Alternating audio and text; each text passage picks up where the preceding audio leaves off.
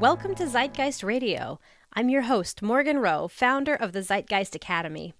Zeitgeist means spirit of the times, and it is the collection of cultural forces that all contribute to what it feels like to be alive and part of a dynamic culture.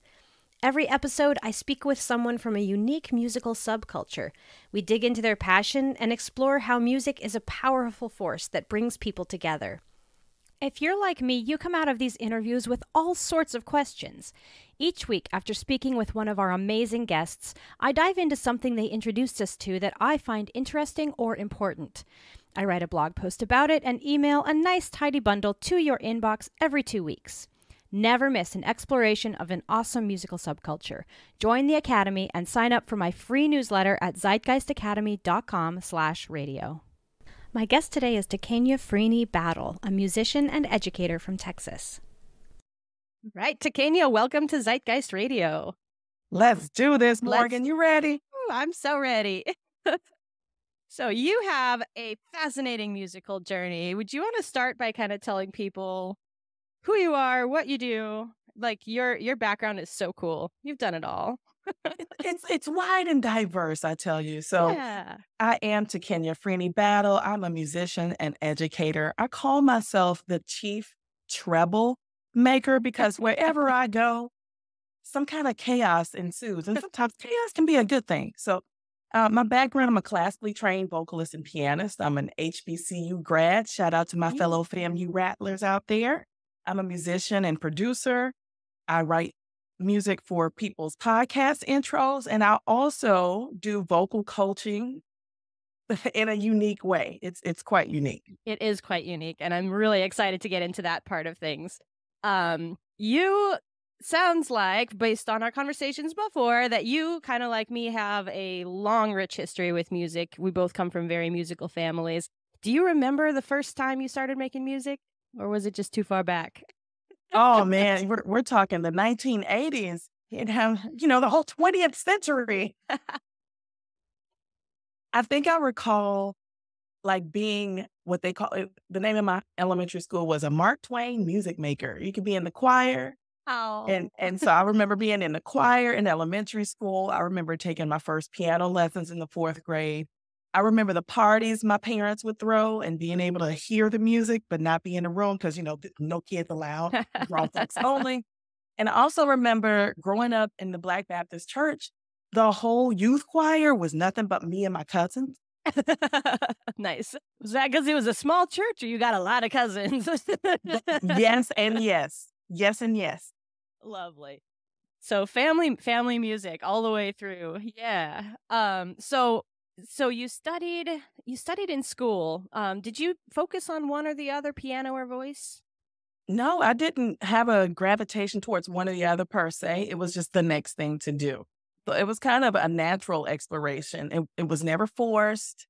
It was always looked at as something that was fun to do.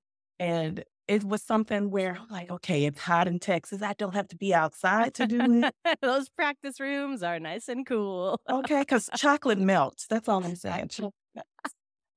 Did you intend to major in music? No. It was so funny. I'm so happy because I didn't either. Yeah. Tell me all about it. As a kid, I kid you not, I wanted to be a paleontologist. Oh my gosh, yeah. And I thought, well, what's the closest thing I can get to that, in college? And so I was a biology major when I first got to college.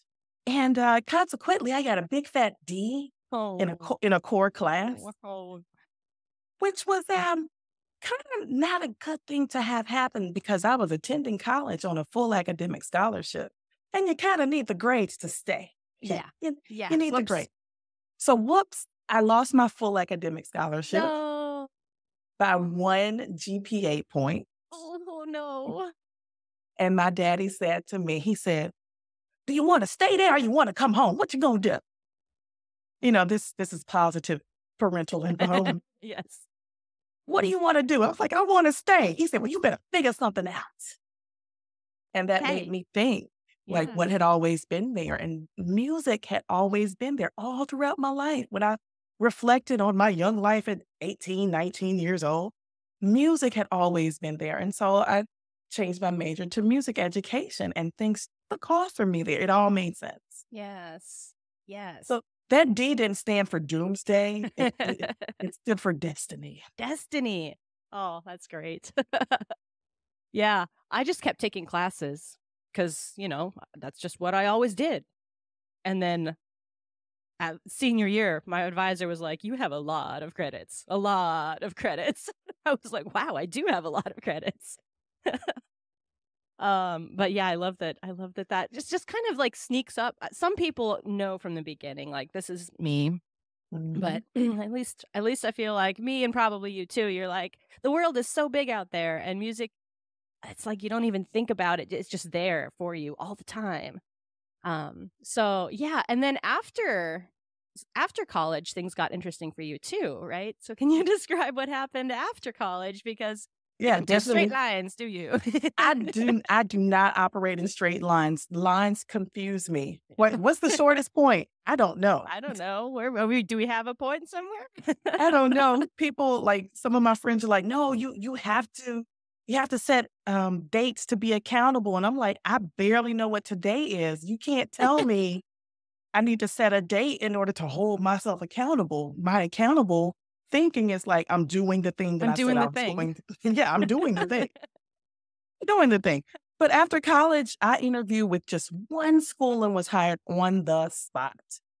So I taught elementary music in a neighborhood that I grew up in, between 600 and 800 students a year. And, the school district had an error in their financial department and they started handing out pink slips all willy nilly. Oh no. And at this point, I was somebody's mama at this point, and I was a single parent on top of that, freshly divorced. Got to get you at least one husband in just for a test run, right? That's right. And I was thinking, like, how can I best provide for my kids should I receive a pink slip? And what came to me was, oh, join the army. Yes, join the army. So I became an Army reservist and did all my training in the summers when the kids were out of school. And I've got to do some interesting things as a result. So I was a teacher at the same time that I was a soldier for about 10 years. That to me in my head is like, what? How can you be both of those things at the same time? How in the world would that even work? If you had to ask me which one was easier, sometimes being in the military was easier than being a teacher. Like, no lie. Actually believe that. Yeah. Sometimes. Yeah. At other times, I was grateful to be able to go to the range and just imagine the target at the end. Not naming names. No But names. yeah, no names are needed. But both were rewarding in different ways. Yeah. Yeah. Mhm. So what grades did you teach? I had kindergarten through 6th plus the SPAD population at the same time. So it's like I said, anywhere between 600 and 800 kids every year. If you add that up times 14 years, we're talking roughly 10,000 kids. And that's crazy because if you think back to like, at least for me, like some of my early teachers, like they made it so fun and that's why I'm here right now today. And like think how many people like just are like this, like us because of you. That is so cool. So I ran a school, but it was like a private school up in Portland. And so it was a lot of one-on-one lessons. It was, kind of we'd do some bands, but no big classes. And I always was just like those bands, even I mean, 5 kids in a band, they were exhausting. And I every time I walked out of one of those, I'm like, how do classroom teachers do it? So now I get to ask you, how do you do it? You learn how to evaluate everyone very quickly. So everyone's, success is a sliding scale for us all. And that one student's success mark may be different from another student's success mark. So if it's me, there's 40 chairs in my classroom. A lot of the times, all 40 seats would be filled. Oh gosh. And sometimes the kids would have to sit two to a seat. The little ones would. So it'd be not one class, not two classes, but 3 classes All in one. all in one. Oh my But I'm expected to evaluate these children for mastery of a skill. And so sometimes, yeah, I wouldn't say everything always was always perfect and Of course, blurred. well, no, there's kids around, kids involved. My God, no. But on those days where the magic moments were more frequent Mhm. in occurring, it's just magical. When you see that they get it, when they have these aha moments, when they have these breakthroughs, when they realize that they can contribute, one person can contribute to the whole. It's them taking ownership of something that they created, and that I live for those moments. Yeah. Oh, I love that, I love that. All right, well, we could definitely do an entire episode just on that, but that's not actually but wait, there's more. We're not actually done. What did you do after you stopped teaching? I started teaching in my own studio. You know, Yes.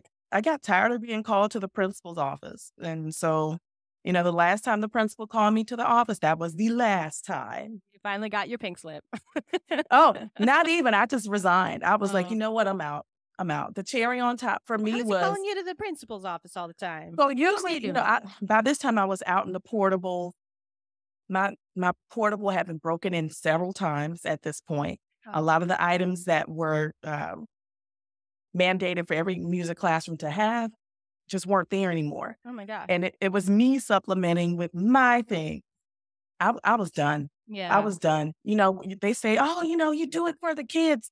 At some point, it's not going to be enough me left to take care of these kids. Yes. And so I had had enough and I resigned and I started my own business where the principal could no longer call me to the office because I would go to the principal and say, when are y'all going to replace my little boom box?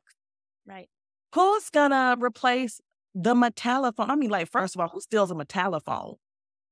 Yeah. Actually, okay. Where are you going? For those who don't know, metallophone is a, yeah, it's I mean, A how would you barred describe it's a instrument. bar. It's a bunch of bars, you hit it, makes noise. Just That's like, yeah. yeah. Where are you going with That's that crazy. metallophone? People so you just kept getting stuff stolen and nobody did anything about it. That sucks. That and, That's very sad. I would hold admin accountable for yes, I teach in fine art, but Yeah. you're not gonna treat me like an other. I am just as valuable Yes. as the other classroom teachers. So, Yes. you know, Yes. Okay. chief treble maker. Troublemaker. I love it. All Yes. right. So you've been teaching now. You have a private studio. Yes. Now let's get into, unless there's a piece that I don't know about that you would like to fill in for me here. Let's get into your thing of kind of where I've met you and Yeah. what I know of you as your project. Where did this whole thing come from? Wow. This came from me learning that some people don't like the sound of their voice. And I'm like, what? Ay, Dios mío. What do you mean? You don't like the sound of your voice? That it just did not compute to me as a singer, as a performer. This is what I do. This is how my children eat. Right. Right. Yeah. And so I was kind of digging deeper into that. And when you look at the correlation between someone who is singing and the correlation between someone who is speaking, there's a lot of overlap. Mm-hmm. And I was like, you know what? I can help you fall in love with your voice by using the principles of singing. And so I'm already doing piano and vocal coaching for singers and pianists. Why not turn it just a little bit? Just turn the cube and look at a different face. And now we're talking about public speaking.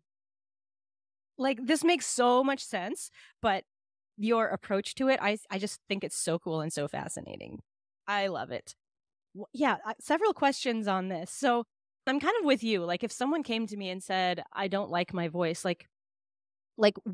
how did you take that? Because I would take that like I don't like my singing voice. I don't even know that it would translate over into like the actual sound. You mean like the actual sound of their speaking voice, like even just talking on stage. Um, Absolutely. like, what was that moment like when you realized? Did someone like share specifically with you? Like, was it a particular person that changed your mind on this, or was it kind of like pieces? One person told me, and I'm laughing at her because she's my friend. She told me that she says that when she listens back, because she's recording webinars and things of that sort in her business, she says when she listens to the playback, she sounds like one of the Munchkins in Munchkinland. And I was like, Aw. that's cute and adorable, but she may not necessarily want to come across as As cute and adorable Right, right. with the material she's delivering. And so there's ways to find a happy place for your voice, and that's really my end game goal. Yes, yes. And I've definitely encountered people, because we also at the school had a recording studio, and people would go in, and your voice does sound different because it's your head. It's your literal head. It is impossible. It is physically impossible for you to correctly hear what you sound like, because all of the vibrations, whether you're singing or talking, you're vibrating all over, you're bouncing all over your head. So it's physically impossible. So oftentimes, yeah, when they would record a track or something and then hear it back, it was a bit of a like, oh, I didn't know that's what I sounded like. So that part to me makes sense that you don't know, but then to They were feel shocked. She was yes, shocked. She was like, I to sound like feel that to that people? disconnected, to feel like, wow, I don't like, I sound like a munchkin. That must have been, I mean, of course, that's a confidence issue as well, right? Yes. Because if you feel like you It's sound tough. like a munchkin, you're not going to want to talk on stage. You're not going to want to present in front of your colleagues, even, right? But I told her these are the things you should absolutely lean into. These are the things that make your voice uniquely yours. Yes. So like there are some TikToks and some Instagrams going around where, there's a group of young ladies singing a song from Destiny's Child. And Destiny's Child has a distinct sound. Well, these young ladies also have a distinct sound. They just don't match. They don't Yes. sound alike. And I want people to understand, like, there's nothing wrong with your Yes. voice. Yes. Oh my gosh, I have a whole thing on this. I have a course on how to sing, and so many people compare the comparison of what you sound like. There's the world of music is so big, and people compare like if Ariana Grande tried to sing opera, she'd be booed off stage. Like she Absolutely. absolutely has totally the wrong voice for that, because that's not what she's doing. She hasn't trained that way, you know? Right. So different sounds apply to different genres, different techniques apply to different genres. And I think we know that. We know that. You and Right. I know that. But the public at large may not. Right. Yeah, Yeah. and there's just this big singing. It's just singing. I want to learn how to sing. I mean, there are some basics, your breath, and there are some basic techniques that apply across all genres. But there's a lot of styling that you do. Like Yes. once you figure out and I think part of a good coach is finding that and figuring out, where do you sound good? The What is happy your place. Yeah, where's your happy place? The nuance of the diction, the nuance of the articulation, these things matter. Mm-hmm. These things matter. It depends on where I am. It depends on who my audience is Mm-hmm. as to whether or not I'm going to tighten up the Texan that's in this voice, because their Texas runs deep. But since this is an audience that's new to me, I'm going to bring the Texas in just a little bit, but I'm still me. Right, right. Yeah. And I just think it's so interesting, because I've taught people singing wise, like how to add elements in or shape your mouth in a certain way to sing, maybe in more of a folk style, maybe more of a blues style. What are you trying to do here? And I know that you have done that too. Yes. How do you approach that with speaking? So I think I just go back and use my framework. There's 3 steps in my framework. The first thing we do is we activate your awareness. We just bring awareness to how your voice sounds. So important. Throughout the day, your voice changes. The way I Yes. sound right now is not how I sounded when I woke up this morning. This morning, I sounded like I was Barry White's little sister. My voice sits super low. Yes. So, I mean, I don't want to scare your listeners, but Like my voice can get really Wow, low. you got some pipes down there. Yes, you can. Now, when I was a single parent, I would answer the door and say, "Who is it? Who is it?" because I don't need them to believe that there's a vulnerable young woman in distress on the other side of the door. Yeah.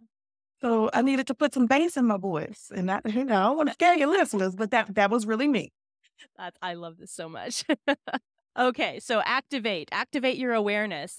Yes, that is hard to do. I hope people understand the muscles that control your voice are some of the tiniest muscles in your entire body.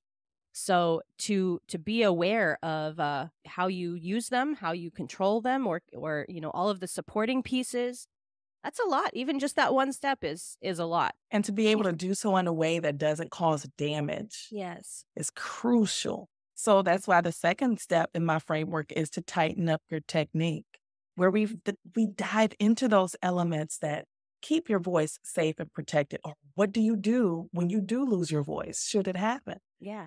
So those are the things we do in the second part of my framework. And the third part of my framework is to elevate your expertise. And you do that by way of a persuasive performance. You won't have to tell me how the sandwich gets made. Okay. Excellent. And that's a literal thing. This is something like one of my students right now, she's going to the 7th grade and she's coming to me for assistance with the public presentation of her speaking voice. She's coming to me having graduated from speech therapy. She's coming to me. I love her so much, and I'm getting goosebumps already. I know, I'm getting goosebumps, and I don't even know the story. She just wants to use the summer for her glow up so that when she walks into 7th grade, she can confidently say exactly what it is that she wants to say in ways that everybody understands her. And so I asked her, tell me how you make your favorite sandwich. She became so animated and so detailed and so thorough in her description. I was like, I want this sandwich now. Even her mama piped in. Her mama, I see the mama's head pipe up. I want this sandwich right now. This sandwich is delicious. And I want her to be able to carry the spirit and energy of how she told me about that sandwich in every conversation that she has. Yes. Speech therapy is used like if there's something, like if there's a baseline and you're below the baseline, to get you up to the baseline. But there's nothing, you're in that next step there where it's, okay, great, we're at baseline. Most people hate public speaking and are bad at it anyway. That's a terrible baseline. Let's take that next step and make you super engaging. Just normal conversations, really engaging and really confident just in talking with your peers, or maybe you have a new job, or maybe you have something where you just really want to present yourself well. That's so or maybe you just want to share your favorite sandwich. Or maybe you are really into this sandwich. That sandwich was amazing. She was like, it's going to have toasted gluten-free bread. Oh. And then she described the spicy mayo. And then, she described everything. And I was here for the sandwich. I know. I'm kind of here for the sandwich now. Yes, the sandwich was the hero in that conversation. But I love how people kind of discover or they uncover things about themselves. They just step into their stardom. I want them to, I want them to shine. Oh, I just want them to shine. The mission of the Zeitgeist Academy is simple. I want everyone to live their best musical life. If your dream includes singing with confidence, I got you. I made a mini online course so you can get out of musical drama and finally understand which vocal elements make you sound good. Banish forever those fears of being out of key, off rhythm, and other assorted mayhem. Step into your best musical life, my friends. Sign up for the free course at zeitgeistacademy.com/radio. So in my lessons, when I'm teaching voice, we'll take a song, I'll be working on a song with a student, and I get really there's so much detail you can do. And I have the background, the schooling to take little pieces. And we're talking like a word. I can spend easily 30 minutes on a couple words. So when you work with people, it's not singing, but it's speaking. Are you using those same musical techniques, the crescendos, the decrescendos, the different types of accents or staccatos, inflection, pausing, pacing, enunciation? So I love how the principles of singing can still apply when we're speaking. Yeah. So another exercise I do with students is I have them to think about one word. If they only could say one word for the rest of their life to express every emotion, because we're focusing on expression. And some of the answers they give me back are just my word would be, why am I thinking sandwiches and hamburgers? I'm hungry, obviously. They may give me their word. Right. And they have to take that one word and show, well, how do you say this word in a way that sounds happy? how do you say this word in a way that sounds sad, mad, glad, and you go on the spectrum of emotions in ways that they understand. But the way I introduce that concept is by watching Di Duetto Buffo Gatti. Okay, I don't know that. Oh, so it's an aria, and it's two singers who only say one word, and the word is meow. Okay. They have this whole entire conversation with just meow. I So love that. I'm laughing because with my guy, we sometimes will do like that. We use that word actually, and just like meow, meow, meow. Like kind of when you're like don't know, like hey, how's it going? Meow, meow, meow, meow, meow, meow. You know, you don't really have words, and so we have done that actually, is have full conversations with a meow. It's so I dumb. mean, think about, I may be dating myself here, but think about on Sesame Street when you had those two Muppets where all they would say was like, yip, yip, yip, yip, yip, Yeah, yip, yeah. It's that kind of thing. Yes. Okay, well, I'll have to go look up that aria because that sounds amazing. It is, oh my gosh, it is like thrilling. I'm going to send you the link so you can check it out. That thing is amazing. I'll put that in the notes, in the show notes, if anyone wants to check it out as well. The other thing that came to mind as you were talking, a new project I've done recently is I've joined a musical improv group, and I'm playing the piano for them. But it's so interesting to watch them because they're just literally making up songs on the spot. But the ebb and the flow, again, talking about style, and it's kind of this like split-second decision between them and then me at the piano. They're doing their little comedy scene, and it's like, okay, sounds like a song. We're gonna jump into a song here. What is that song gonna be? And so it's this split second. Okay, am I gonna go like punk with this? Am I gonna go like a heartfelt ballad? And one of the games that we play is to do that. Like, it's the same scene in different styles. And that's kind of like what you were saying with like just playing with words and all of the inflections, like the same song, maybe I turn the piano into a harpsichord and we do like some 17th century, feel. And then we turn it into a cowboy, country ballad. And then we turn it into something punk. But it's the same scene, they try to use the same words, same ideas. It's shocking how completely different that comes across.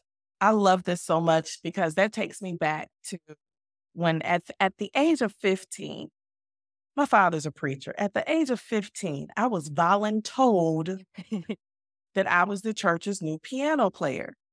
But Daddy, I only took lessons in 4th, 5th, and 6th grade. What do you mean I'm the church's new piano player? Oh my gosh. There was no open your hymnal to number 435 and begin type action in the church that I grew up in. Okay. It was, they sang it. You better get it before they get to the chorus. You better find us. We're just going to start singing. Oh my gosh. And so either my grandmother would say, I would catch her saying, yeah, Lord, yeah. Because I'm, like I'm doing it, like I'm hitting the right notes at the right time. Or I could hear her saying, help her, Lord. And you're like, yeah, help me. the pressure, no pressure, right? No pressure. It's all or nothing. But, the Black Baptist Church, a lot of that is rooted in call and response. These are things that have survived the transatlantic slave trade. These things are still relevant today. And it was nothing but call and response and trying to hurry up and catch them before they threw me off. How long did you do that? Still doing it. 30 years still doing it. Okay. So you were trial by fire. You survived the fire. My gosh. And don't let a preacher who's like a hooper, hooping. You know what hooping is? I don't. Okay. All right. We better get a little Black history lesson in here.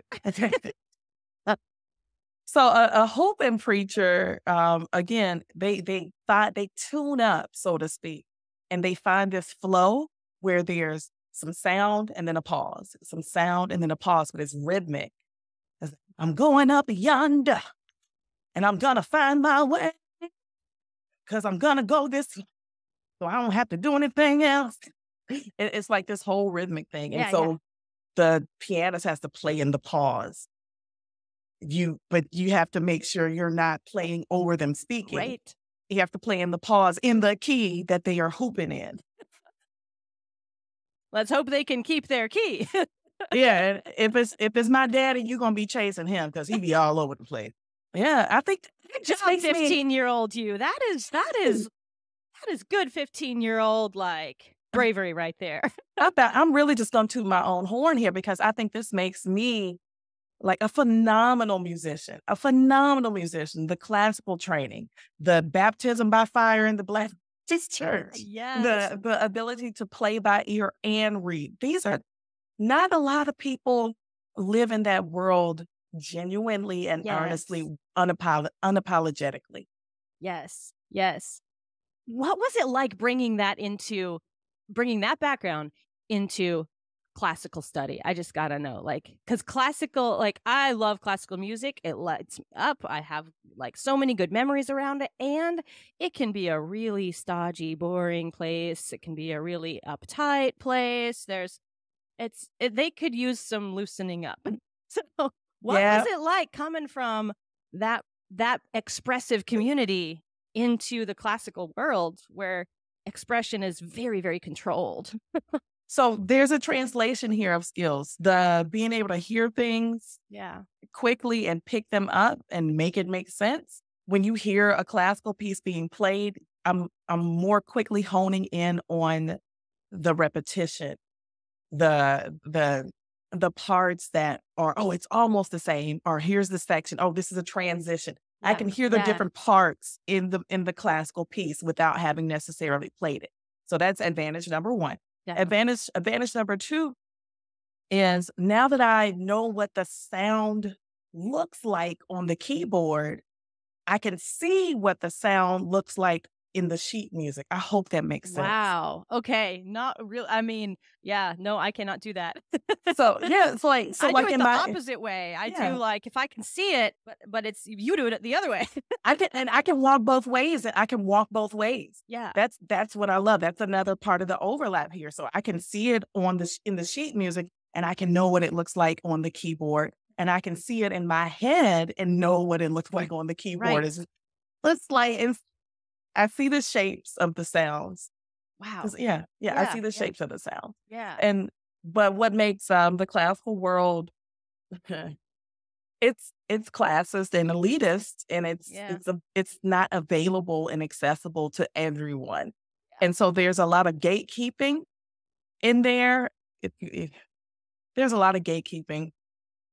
Yes. And I think, that's enough right there. There's a lot of gatekeeping. There's a lot of gatekeeping. For sure. So you play by ear a lot. We were sort of talking about this earlier. And that's another, before we move on from classical music, that's another, I've had actually on this podcast, a buddy of mine who, we have a whole discussion about classical musicians, myself included. We're just not taught. I was never really taught to play by ear. I had some super basic ear training, and singing has helped a lot. But as far as playing piano, that's a skill that kind of actually terrifies a lot of classical people. I know, but that's not you. They go together. Like to me, they're complements to one another. And it can be as simple as, if you look at Mozart's variations on Twinkle, Twinkle, Little Star, he's just taking us, you can train your ear to figure out what comes next if you take the simplest variation. Yeah. And that's where I start a lot of my kid piano students. They are able to find Twinkle, Twinkle if I give them the starting pitch and what comes next. All right, now you figure out the rest. Now keep singing it until you find the one that matches what you just sang. So there's overlap there as well. Don't be afraid of it. Embrace it. Go get it. I love it. Awesome. Well, what's next for you right now? What is your class? And I'll put links for people who want to check it out. Couple of different elements there. So I have some webinars available at your disposal for you to easily digest. They're not even more than an hour long, but over the course of the webinar, what you do is you gotta work. It's a workshop. You will work, but you'll see other people who attended the workshop doing the same. work. So you're not by yourself. You have an example there to follow. So that is my Put Your Best Voice Forward workshop. Then I also have my Slay the Mic webinar where I show you how to stand out in a public speaking scenario. And again, those are individual things that you can purchase from me. I think the Slay the Mic one's free. And then people work with me one-on-one in an ongoing weekly format. And then I also do group sessions. So all of the things. All All the of the things. All the things. That group sessions, do you have like a progression where it like the one-on-one, almost like, again, like a singing studio where you have your private lessons and then you'll do like a group, whether it's a recital or just a group lesson, like a lot of studios will do that where you get to kind of practice, like show off what you've practiced, but also when you put other people in front of you, it suddenly is a lot, people feel more pressure. Yeah. The pressure to perform in front of an audience, which is why you came to me in the first place. Right. So this is the safe place to do that. This is the place to make your mistakes. I love when I make a mistake in front of my students. I need them to see that I am a human being and that I am still learning. Even though I've been doing this thing since forever, I am still learning and I will continue to make mistakes. So this is the safe place to do that. Yes. Almost like the Toastmasters thing, where they get together and they practice in front of each other, except this adds an element of direct coaching in addition to that. Yeah, so some of my students in the group fashion, what they end up doing with their culminating activity, using those teacher words, is they will tell me in 2 minutes, hi, my name is, and I am, and and they give me like a quick short bio. It's their choice what their culminating activity is. But the ones who are less inclined to do so publicly, they can still do it with me privately for feedback and critique. Yeah. So I honor where people are, and I'll never push you further than I think I can push you. Yeah. Yeah. And again, that's part of being, I think, of an effective teacher is, there's thrown to the wolves and then there's being eaten by the wolves. Yeah. There's being voluntold and there's being not everyone can respond the same way that you that you have the ability to do.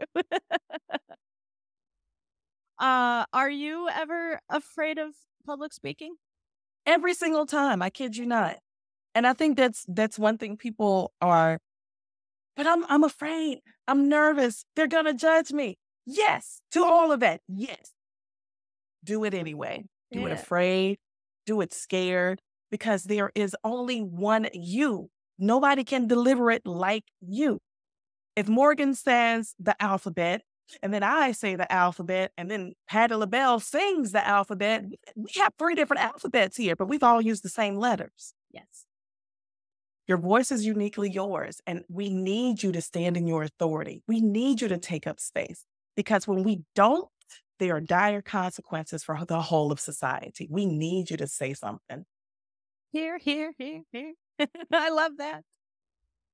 I'm so excited to watch where this is going for you. This is a fairly new project, or how it is. Yeah. It's fairly new, like as of maybe in the last few months. So it's young. Yes. No, I'm so excited to see where this goes. I just like I'm sure your brain just gets going too. Yes. Like people who need their stories told. And I feel like everybody needs their story told. And I feel like, for me, music is an expression. You can use a single word, a silly word, meow, and you can make a lot of expression happen in that one word. Like you can really, some of the, here, going back to the musical improv, one of the realizations that the singers, I'm in this class, it's this music, I have to sing, making a song. And they often have done scenes before where you talk, and they have to like backtrack and realize when you sing, you actually have to simplify, because if I guess you could like Bob Dylan it out where you're just talking, but like if you really want an effective chorus, some of the most effective songs in the world have really just been a very simple message repeated, and that's hard for people when they're making it up on the spot. Sometimes, And I'm sure this is part of, just keep it simple. Yes. That's hard for people. Simple. I'm helping someone prepare. They're getting ready to speak at a national convention in a couple of weeks. And everything has to be kept within 25 minutes. She has to make her point, captivate her audience, draw them in, and educate them all about her thing in 25 minutes. Mm-hmm. And some people are like, oh my gosh, that sounds like forever. It can be forever. It can feel like it. Or it can feel like time has flown because she has been prepared. She has practiced. She has worked with someone who can help her fine tune and tweak her content and the delivery. Mm-hmm. But when she goes, she will, again, stand in that authority and affect positive change by amplifying her voice.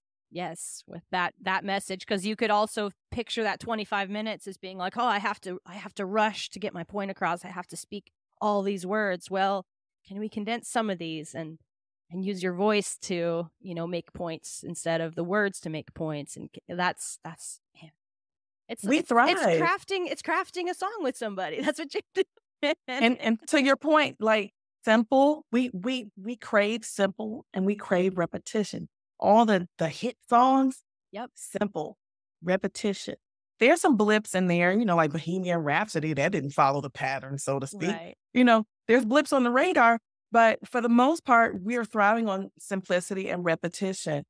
Again, going back to Twinkle, Twinkle, Little Star, that melody, and I'm using that one because that's public domain and you ain't got to worry about paying nobody. That was just a bum, bum, bum, bum, bum, bum, bum, bum, bum, bum, bum, bum, bum, bum. Going back to what we did before. Simple, but there's repetition in there. Yes.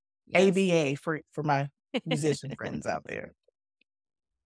Yes. And you can take that, and if you choose to make it complicated and do some Mozart variations, yes, you can do that. And you can do it in different styles, but the message is still the same, and then you choose the delivery. I'm getting so excited about Yes. I get excited about singing.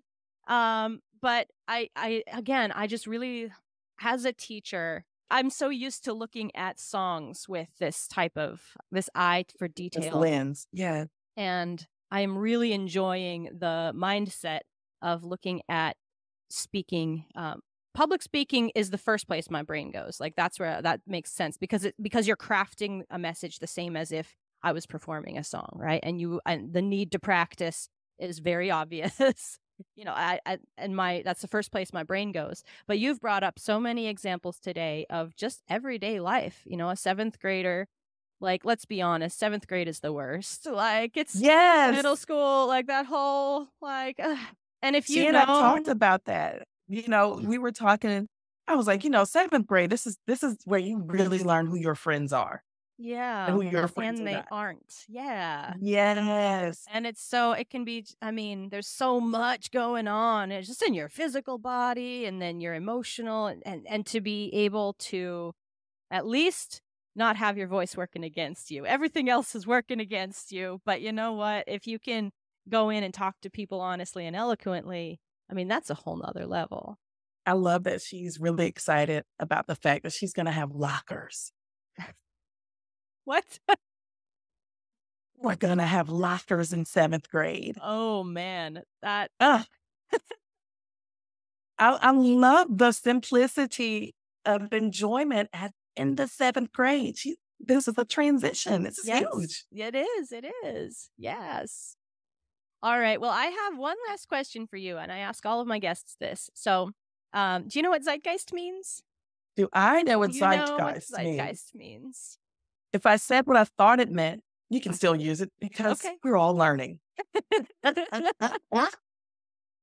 What I think I understand zeitgeist to mean is it's some kind of collection of thoughts. It's some kind of collection of light material. Yes, very much. So it's called, the literal translation is spirit of the times, German, right? So Zeit is time, and then Geist, like poltergeist, the time ghost. Anyway, so zeitgeist, I studied anthropology, and that was my real major. My music was my accidental major. but I am fascinated by people's culture and how it shapes the music that they create, and vice versa. You know, the music is so integral; it's just tied. You cannot separate music and culture. And I found that for myself, tapping into the zeitgeist of an era is a way that I can bring that alive to me in a way that, you know, like an example I share all the time of a class, an opera class. I'd never really been an opera person. I'm not that I didn't like it. I just was like, it's not really my thing. But I had this one class where he didn't just talk about the teacher, professor didn't just talk about here's the form and here's the technique, but it's like, here's the society. And he made it like the juicy gossip. And here's who was dating who. And here's who, you know, this mistress affair. And it was like, and the food was this and the fashion. And it was like, oh my God, this is cool. This is exciting. And it just, so for me, that moment of like, I just get it. It all clicked into place. And I loved opera for that moment. Like it was, you know, it made it make sense. It came alive. It came When you alive. have teachers, we have educators who make the lesson come alive, where you get visuals just off of them speaking. That's top notch. That's top tier teaching. Yes. My teachers did the same. For me, I love how, you know, okay, let's say my piano teacher, she's a Juilliard grad. Let's say like I'm studying Haydn or Chopin that week. And she would say, well, you know, Chopin wrote this song.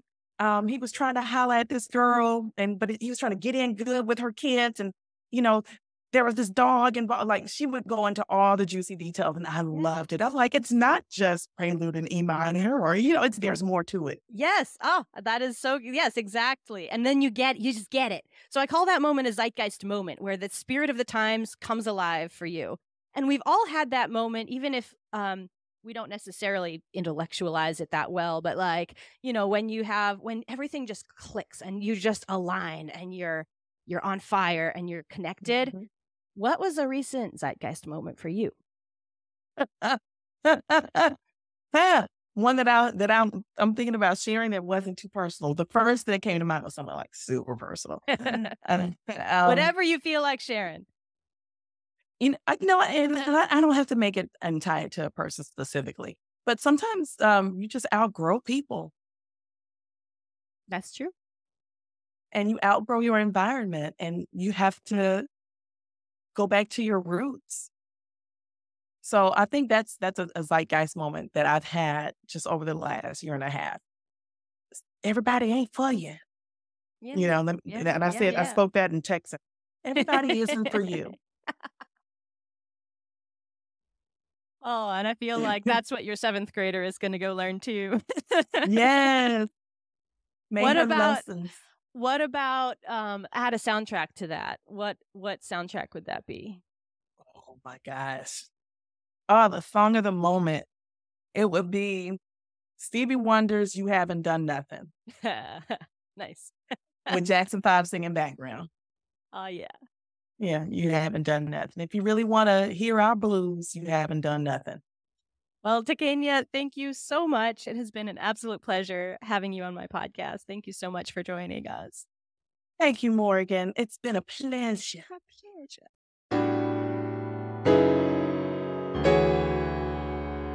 Thanks for tuning in to this episode of Zeitgeist Radio. To uplevel your musical journey and become a music student for life, join the Zeitgeist Academy by signing up for my bi-weekly newsletter. You'll get exclusive content, blog posts, and behind-the-scenes insights. I love putting it together, and you'll love reading it. Head over to zeitgeistacademy.com/radio. That's ZEITGEIST academy.com/radio.